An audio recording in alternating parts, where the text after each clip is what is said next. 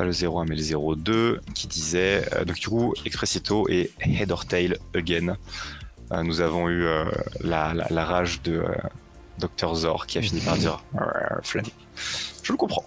J'aurais peut-être eu la flemme en CTF aussi. Hi adventurer, the gorilla stole my socks and I'm sure that with my socks back I'll be able to walk far enough to reach the debugging meadow where the mighty sunflower debugger lives. Et récupérer ses graines et ses secrets avec des super ASCII art. Ce coup-ci, on n'a plus de DB exposé, on n'a plus que le port d'admin, enfin le port exposé du Nginx et le port d'administration. Et pareil, les sources données dans un base 64. Donc il y a vraiment moyen de se refaire le lab exactement ce que j'ai là, donc de fonctionnel. Une fois de plus, c'est documenté. Donc comme toute chale pas trop relou à deploy, on copie 3-4 compose. Hop, à tout moment, il va me dire que les noms des containers sont déjà utilisés. Yes. Donc on va faire juste un petit coup de clean des process. Et c'est reparti. Et le solve, ce coup-ci, va être un poil plus tricky parce que dans le Locker Compose, qu'est-ce qu'on a? On a toujours le auto heal qui, ce coup-ci, normalement sert à quelque chose parce que là, il y a la partie flag que je voulais à tout prix un peu plus résiliente. Et qu'est-ce qui se passe de ce côté-là? Dans la partie flag, on voit qu'il y a un Dockerfile. Et le Dockerfile, on voit qu'il y a juste un GDB serveur qui se démarre sans randomisation et qui écoute en mode multi. Donc de mémoire, c'est qu'il peut accepter plusieurs connexions et qui fork à chaque fois. Bien sûr avec un user particulier, histoire d'essayer de faire les choses à peu près bien. Et vu qu'on est LG, on a même un Ubuntu 23. Ça fait plaisir. Ça sert pas à grand chose, mais ça fait plaisir. Pas grand chose de changer côté Kong, migration, database, tout ça. C'est littéralement les mêmes avec le premier secret en héhé qui était en haha. Donc si vous aviez pété le premier de chal avec une RCE, vous pouviez tenter votre chance pour choper les creds. Je saurais pas aller beaucoup plus loin, mais je trouve ça drôle. Ça c'est jouer avec le risque un peu. Ouais. Et du coup le solver. Ce coup-ci, l'idée, ça va plus être de juste choper les cresses de la sandbox et de les sortir dans la réponse Kong ou vers un objet Nginx. Ça va être de coder un two-way socket, enfin two-way tunnel en Lua, toujours en utilisant les objets qui n'ont pas grand-chose à faire dans la sandbox, ou en tout cas qui pourraient être pas présents par défaut.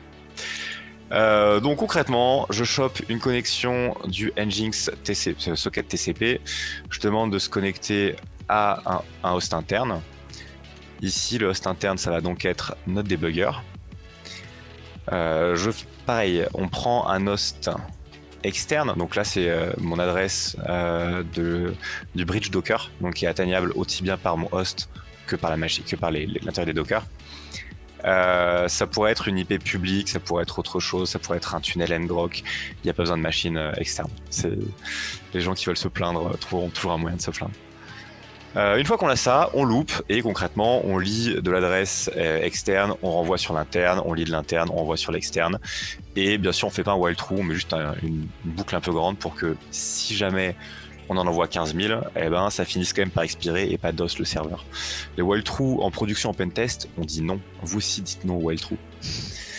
Et au slip 1 qui finissent par être exécuté 300 fois d'affilée.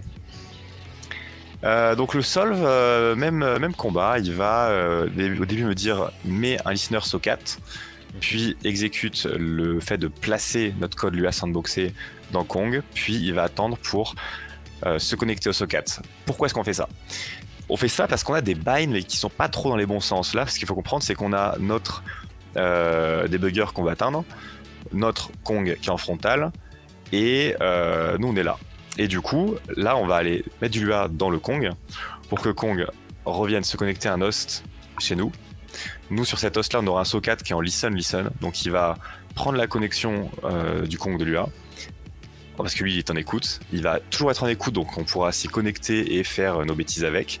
Et ça va faire la connexion avec le GDB interne. Donc, l'idée, c'est que moi, attaquant, je me connecte à un socket qui est en écoute sur une machine publique, qui redirige grâce au point établi dans le Lua qui est dans les modules Lua Nginx de Kong, qui lui-même redirige vers le GDB serveur.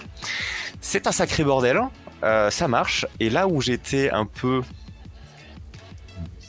content et déçu à la fois, c'est que moi j'avais dû en tout cas, je vais reprendre l'article HunterDev. Désolé pour ça.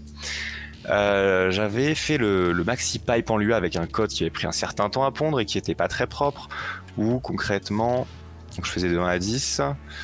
Mais pire que ça, je faisais des reads, new byte, voilà. Je faisais ça, je disais juste essaye de recevoir un peu de données, reçois un byte. Ah tiens, il n'y a pas de new byte, alors fais autre chose. C'est la pire chose à faire. Il y avait des flags, je savais pas, j'ai fait ça, c'était instable de ouf. Et le problème c'est qu'en essayant, donc j'ai créé le challenge, tout était fonctionnel et en voulant le tester, en voulant surtout faire l'autosolve, je me suis rendu compte que ça ne fonctionnait pas du tout. Vraiment, l'autosolve, le réseau était beaucoup trop instable, il y avait des inconsistances, c'était éclaté. Donc j'ai pris tout ce code-là, genre j'ai pris les 250 lignes de Lua, je les ai paste à ChatGPT, la base, et j'ai dit frère, le réseau des fois il coupe à l'aide. Et il m'a sorti le même code, 150 lignes, les bons flags. Voilà. Ouais, c'est un peu scandaleux. Mais les bons flags, c'était du receive en étoile A pour que ça fasse ça. Il m'a un peu aussi refacto le code. Voilà, tu vois, j'ai dit 150, là c'est plus que 60 lignes, 70 lignes. Alors qu'avant, pour un truc qui était vachement plus flaky, c'était 80. Ah, j'ai abusé, ok. Ou peut-être que j'avais déjà un peu clean up quand j'ai fait le rapport. Bref. Toujours est-il, il m'a fait tomber ça en marche first try. Je m'attendais pas à ça, donc j'étais très content. Je voulais juste des pistes de qu'est-ce qui est bien fait, mal fait. On va pas se plaindre. Hein. Et bien sûr, là je vois que mon partout... Ouais, non, je pense que c'est bon. Alors, c'est y part. Bash, je vais peut-être zoomer un peu quand même, parce que c'est de la belle ingénierie, j'ai envie de dire. Ça c'est le pipe que je t'ai montré, ça c'est le déployeur. Ouais, et donc toujours le déployeur qui fait service, route, plugin et trigger. On lance le solve checker qui dit ah, il faut vous mettre en écoute, ce qui est normal puisque ce coup-ci on fait des tunnels dans tous les sens. Donc voilà notre premier tunnel SO4. Et ensuite on va démarrer là, le drop de tout ce qu'il faut. Et à gauche, on démarre d'un petit script qui va poll. Il va juste attendre que le SO4 qui est dans ce terminal-là reçoive une connexion. Et on verra les logs du TCP forwarder passer ici. Mais moi, c'est juste un file touch. Donc là, on voit qu'on vient de drop le plugin en Lua et trigger la route. On vient d'accepter une connexion ici. En bas à gauche, on vient d'avoir le fichier qui vient de se faire créer. Donc, trigger le Postgre qui démarre. Et normalement, si on va là, on va voir des bytes passés. Et ce que vous voyez là, donc ce que vous voyez là, cette chose-là, c'est du protocole GDB qui se fait piper, dedans. Et je vois pas grand-chose passer. Peut-être que je log pas tout. Toujours est-il, on voit bien dans notre SO4 tous les bytes qui passent dans un sens dans l'autre. Et donc le protocole GDB qui est relativement human readable, même si un peu cher à lire. Tes free, tes frames, des bytes, les options d'environnement, tout ça. Le petit flag. Voilà, on a réussi à faire un remote file read parce que la commande dans le... La commande dans quoi? Pas dans le pipe, dans le check solve. Ce qui fait, une fois que le fichier a été créé, c'est de faire un target extended pour aller se connecter au remote, puis de faire un shell 4 flag. On aurait pu faire un shell, puis un reverse shell derrière, en fait, tout bêtement. Donc, ça fait le caféo. J'ai pas compris. Yes, je sais que t'as pas compris. Parce que t'écoutes jamais quand je parle. Endo, Endo, qu'est-ce que tu fais? En tout cas, voilà, c'était bien sympa. Et celui-là, je m'attendais pas forcément à ce qu'il soit flag. Je suis très content qu'il y ait eu 2 flags et potentiellement 3 parce que celui-là, le fichier de flag, c'est fait RM. Donc voilà, je sais pas si je me suis fait backstab par des amis. On sait jamais, je ne sais pas. Ou alors il s'est T'as toujours pas eu cette fin de l'histoire quand même. Non, je saurais jamais, c'est pas grave. Je reste mitigé entre c'est drôle et c'est un peu un dick move. Mais maintenant là où ça devient drôle, c'est que sur cette super endpoint qui est 127.0.0.1.8000, donc là ça c'est notre truc Kong, la route Nginx quoi, zoomer un peu. 8001 c'est l'admin endpoint API qui donne quelques stats, qui donne pas mal d'infos.